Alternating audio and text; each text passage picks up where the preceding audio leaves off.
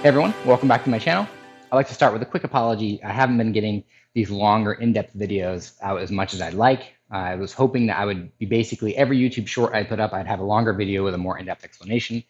But life has happened. Many crazy things are going on.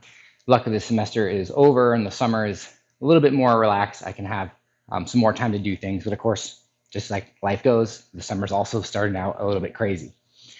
Anyways, the video I'm going to talk about today is this YouTube short I did on impulse and inertia. If you haven't seen that yet, you can go ahead and check it out, or you can just stay here. I'm going to do the same demonstration again.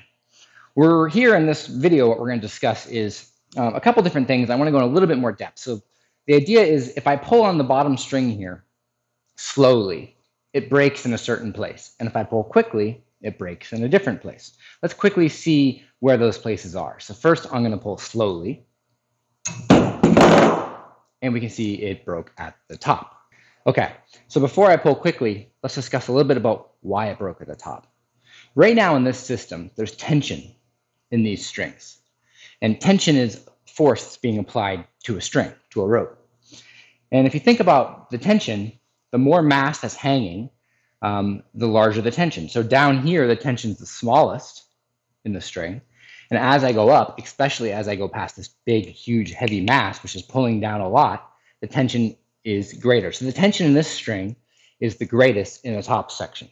Technically, at the very, very top, it's the absolute greatest because you have this small inclusion of the mass of the rope itself that's also pulling down. But this mass is so big that a little bit of rope mass makes not much of a difference. So when I apply more force, then the rope is going to have increase in tension uniformly throughout the system. And the greatest place, again, the greatest tension is up here. So I'm going to have all this force plus all of this. So it's going to break up here where the tension is the greatest. However, something interesting happens when you pull very quickly on the bottom. And that's that it breaks at the bottom. And that's really curious. So what's happening when I pull very quickly is different. There's a few different ways we can think about this. This block has a mass.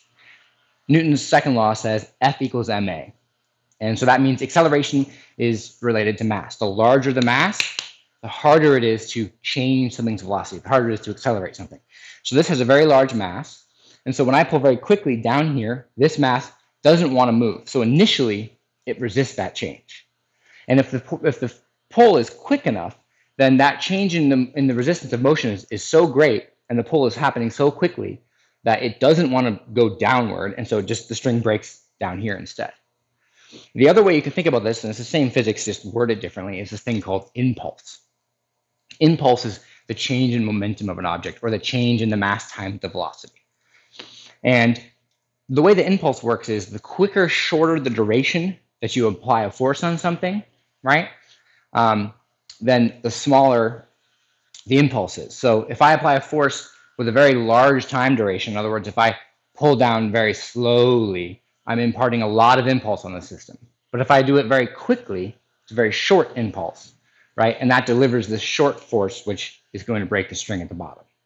But I think the best way to think about this is that this block doesn't want to move up or down. And so if I give it time to do it, then the tension breaks the string breaks where the tension is the greatest.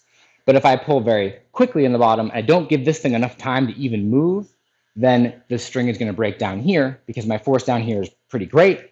This hasn't had a chance to move yet, and so this breaks. Let's take a look at both of these in slow motion, because I think that'll actually help see this a little better, and slow motion is always cool, right?